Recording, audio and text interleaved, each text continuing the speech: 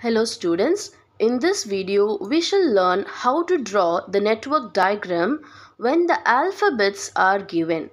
So that is, the activities are given in the form of alphabets instead of from event to event, usually from 1 to 2 to 1 to 3, like that the events will be given as activities. That is, the starting event and the ending event will be given.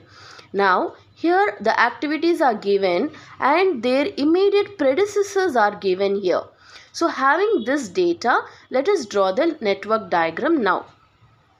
So to draw the network diagram, first we should know what is a predecessor. In my introduction video, I have told already about what is a predecessor, what is a successor. But anyway, I will just say what is a predecessor. Now, here the activity A does not have any predecessor. That means there is no activity before activity A. Similarly, B and C. Whereas for activity D, the predecessor is activity A. That is, activity A happens first and following the activity A, activity D emerges. So, activity D is an emanating activity from activity A. Okay, so now let us draw the diagram with this idea. Okay, now first if you see activity A, B, C, all these three activities does not have a predecessor, which means activity A, B, C start simultaneously. So these three activities are the starting activity because they don't have a predecessor. So these three activities start simultaneously. So now we have decided what are the activities which are the starting activities. Now after this we should check which are the ending activities, that is the activities which is not given in this predecessor list will become the ending activities. Now here we have activities from A to K. So if we observe here, we have A, B, C, D, E, F, G, H, I. But we do not have activity J and K in any of these predecessors, which means activity J and activity K will become the end activities. Okay, so that we have to decide. So first we have to check out for the starting activities. So because they didn't have a predecessor, these three has become the starting activities. And then these two activities has not appeared in the predecessor list, which means these two will be the ending activities. So now we have decided the starting and the ending activities. After this decision, we must draw the network diagram.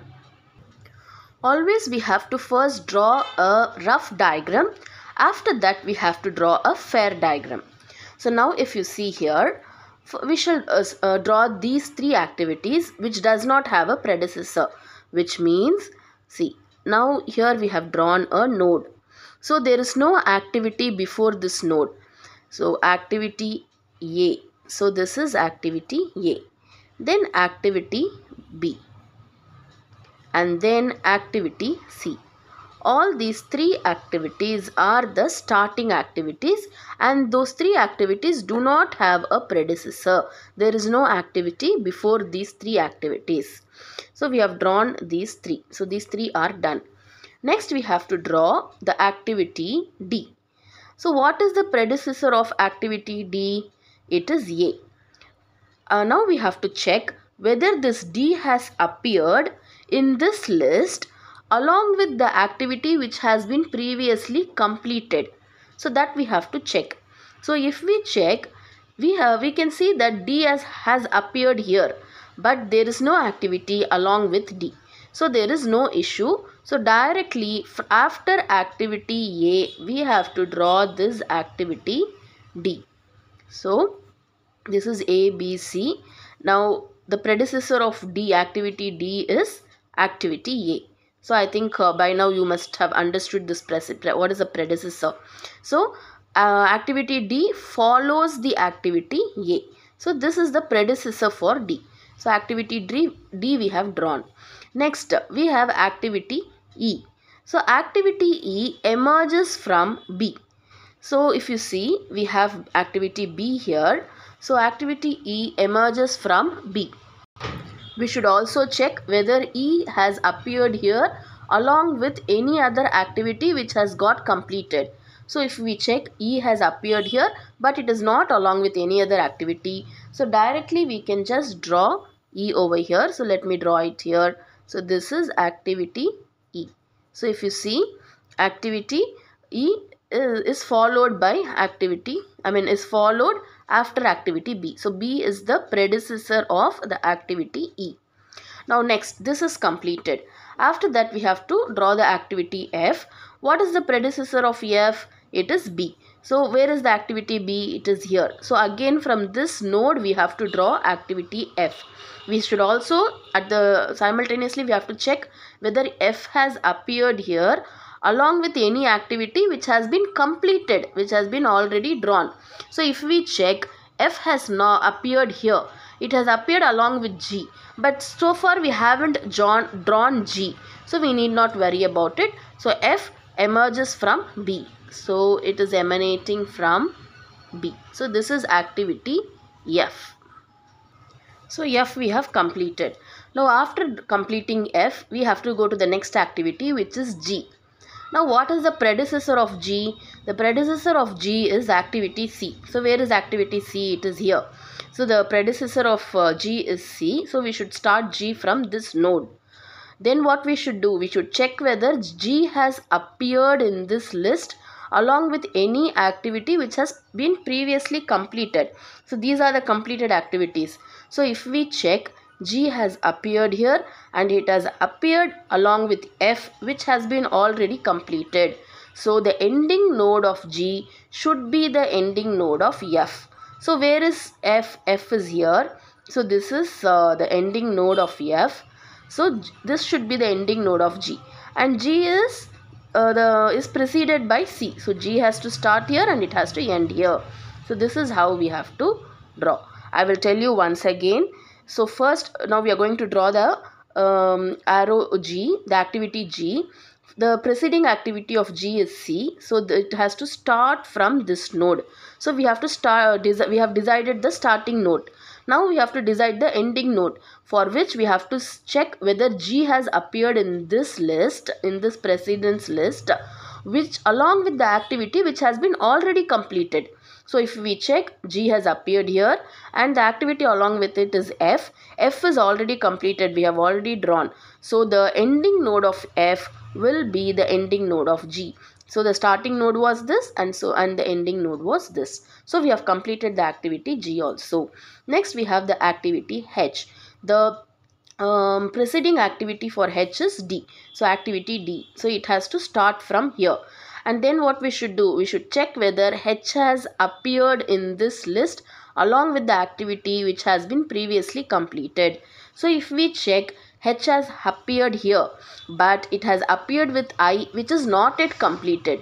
So we need not worry about it, and so we can draw H as it is. So H has to be preceded by D, so it has to start from here, and so I am drawing H here. So this is the activity H. So now we have completed the activity H. Next we have to move on to the activity I. So if you see, I is preceded by the activity E. So this is activity E. So after this we have to draw I. So this will be the starting node for the activity I.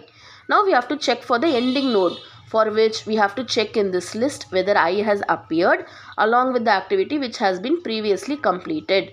So if we check, I has appeared here along with H. H is already completed. So where is the end node of H? It is here. So the starting node of I will be this node and the ending node of I will be this node. So therefore this will be activity I. So now we have completed activity I.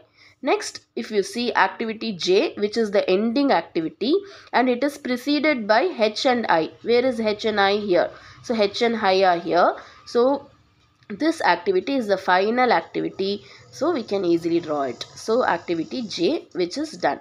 Then we have activity K, and it is preceded by F and G, and activity K is the final activity. Where is the final node? It is here.